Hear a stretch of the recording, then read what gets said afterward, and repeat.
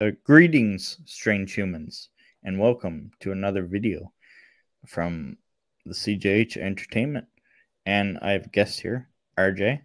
Hello. And hello. And we have a topic here about studios wanting to introduce superfan focus groups to hmm uh, almost smother the flames of fan backlash.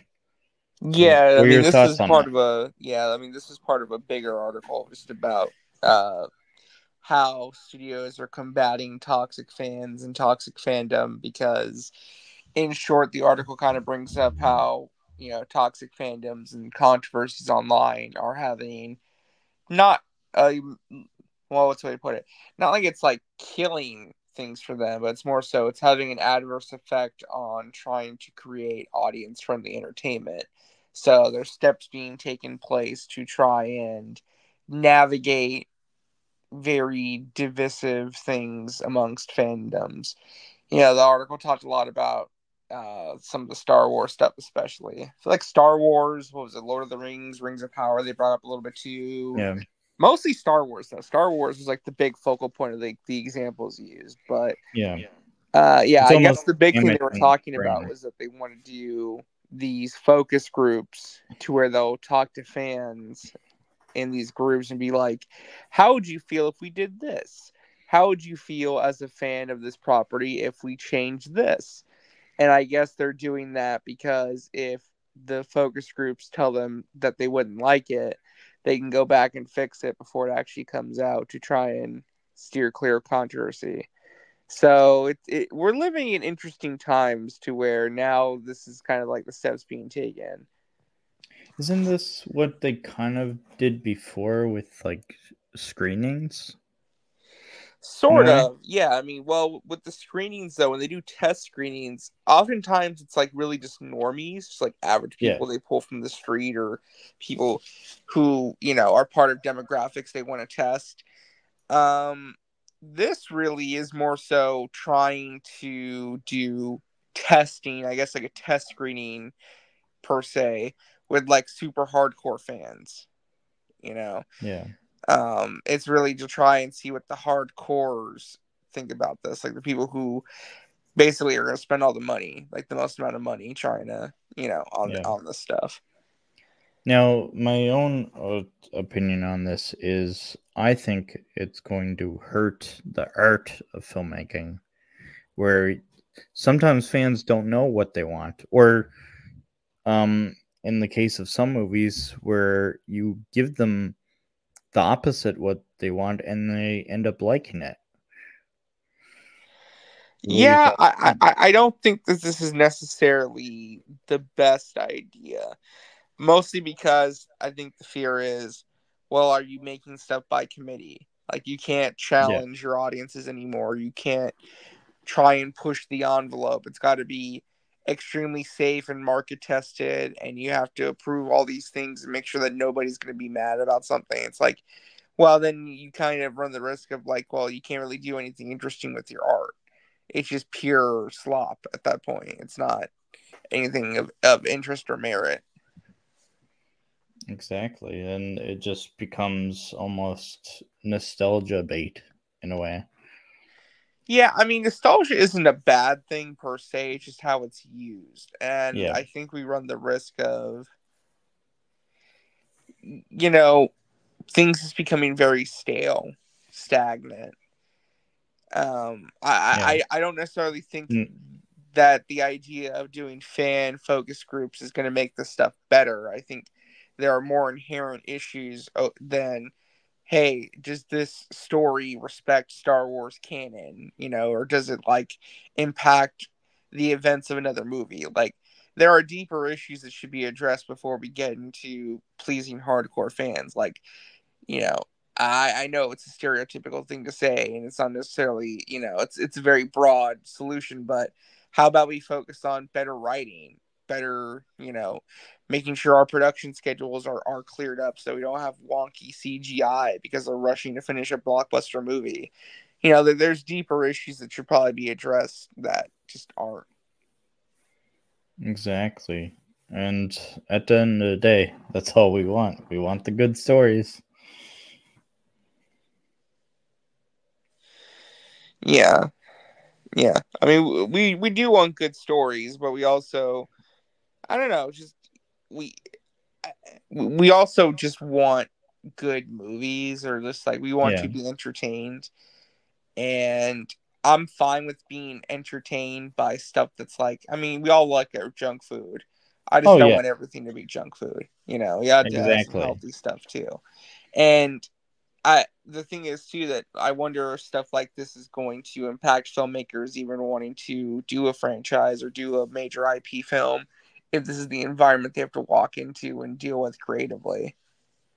Yeah, it seems almost like they want to do more popcorn films than they do, you know, actual movies that make you think, like say Joker or uh, the Dark Knight trilogy or stuff like that. You know what I mean? Yeah, yeah. It it's just, so, and it's funny too because I feel like all of this goes back to The Last Jedi. Like that movie in particular is probably what Yeah. spawned so much of the Everything uh kind of went modern downhill. online discourse and just the way things go now. Just you can pinpoint that one movie is where all this is stemming from. It's kind of like a slow build up, almost like it was a slow burn of the fandom just collapsing in on itself, almost Yeah. infighting and whatnot. Oh, for sure, for sure. So, do you have any add-ons to this? I would just say that I think that this has the potential to really screw screw over creatives. I think it has the potential to just really produce a bunch of mediocrity. I think that overall, I understand they want to navigate the stuff a bit better. The article talked about too, they're doing like social media training for actors and talent just to put them through like a boot camp so they know what they could potentially be getting into. But it's Yeah, just I don't think this is going to solve anything, because at the end of the day, the people who these lucrative channels that make the kind of content trashing on everything, they're going to find something to pick at and make a video about and make money off of, regardless of what you do. So at the end of the day, just make stuff that appeals to the consumer base. And sometimes you got to take swings, because if you take a swing it doesn't work out, that's one thing, but sometimes you take a swing and it pays off great, and then you make something new and something exciting. yeah, that is a good point you bring up because the clickbait uh, thing on YouTube is really getting out of hand. Where Oh yeah, yeah, yeah, clickbait's always they been an issue, they but it has they gotten even worse. took out of context Daisy Ridley's most recent comments. And what's the other thing? Joker 2. So there's people on YouTube right now that are reviewing the movie and saying it's shit without even seeing it. Yeah, yeah, Yeah. but that is just kind of the modern era of discourse that we live in. Yeah. Uh, Give it a second. Let me share my screen. Yeah, this way I can get a couple videos out. All right. So next topic: Disney reportedly made 1 billion in Star Wars merchandise sales last year. I What do thought you no think one was of buying this? the toys though. Yeah, I thought they were Everyone all keeps saying gone. that no one's buying the merchandise. The merchandise is failing, and then it's like, oh, here you go, $1 billion. Yeah, never I mind all mean, the Baby Yoda. I know it's Grogu, but all the Baby Yoda sales they had. yeah, it's probably the Baby Yodas. It's probably the God, what else? The Well, main who else is characters, I popular guess. right now? Yeah, the Hans. Darth Vader, I'm trying to think of like what big toys are even out there right now. Like I know you got your Baby Yodas, your Legos, your Mandos, R2s, your Darth R2s, Vader's. your Vaders. Boba Fett. Your Boba Fett's, your Boba Fett's. Yeah. But yeah, it's very interesting that the Because like you can go to merchandise. some of the stores and some of like they definitely overstocked on some stuff. Like they definitely Yeah, overstocked on some Ahsoka stuff, or like you still see Rogue One toys and Last Jedi toys in the clearance aisle still, because they yeah, definitely overproduced for sure. and then people take that and saying that it's not making any money, and then we see stories like this where they are, because Star Wars is still a brand that makes money. Whether or not the shows and movies still do is debatable, but the merchandise for all the old stuff is still selling. Yeah, again, Star Wars is a massive brand. It's always been a merchandising powerhouse. This shouldn't be surprising to anyone that it's making money, but I guess some people are surprised. Yeah, But it's not, it makes sense.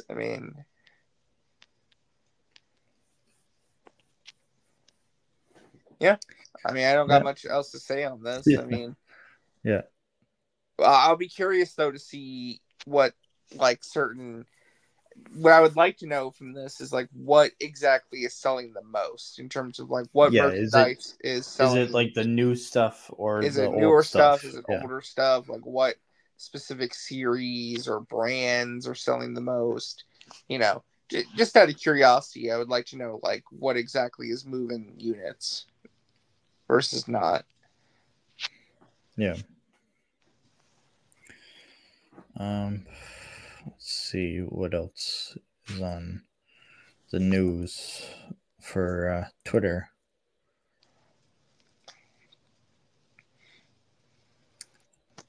Good thing about editing stuff is like I can just remove all the dead air too. Yeah. Um, any thoughts on Joker 2? Joker 2. Haven't seen it yet. I'm gonna see it eventually. People are definitely divided on it. It seems like it's very divisive. Which I kind of expected to be divisive. Sorry, divisive. Can't even talk straight. I expected it to be kind of divisive just because it's a musical. It's a sequel to a movie people thought didn't really need a sequel. Plus two, you're like, it's just it seems to be very different from what the first film was. It's not trying to be like the first one. It's trying to just go in its own direction. It just seemed like for sure it was just going to be one of those things where it's like some people are going to love it, some people are going to absolutely hate it. So we'll see. I don't think it's going to do as well as the first film, though. It's not doing as well critically. I don't think the audience is going to attach themselves to it the same way they did the first one, just because I think it's just so different stylistically. They took a big creative swing making it a musical, and now it's it's going to limit its appeal a bit. The But we'll first see. one was We'll see how also things go this weekend. I don't think it's going to make as much money, but maybe it'll still make a decent chunk of change. We'll see. yeah. The first one was also lightning in the bottle situation too, right? Yeah, I think so too. I think it just came out at the right time. I think it just felt fresher. It felt, I think it's weird because I don't think the marketing for Joker 2 has been as strong as the first one. I feel like they haven't pushed it as much as they could have. At least from what I've seen. Maybe people would disagree, but I feel like the marketing hasn't been nearly as strong. And I just think, it just seems like it's a film that they cut down the appeal of a bit, just going in certain creative directions.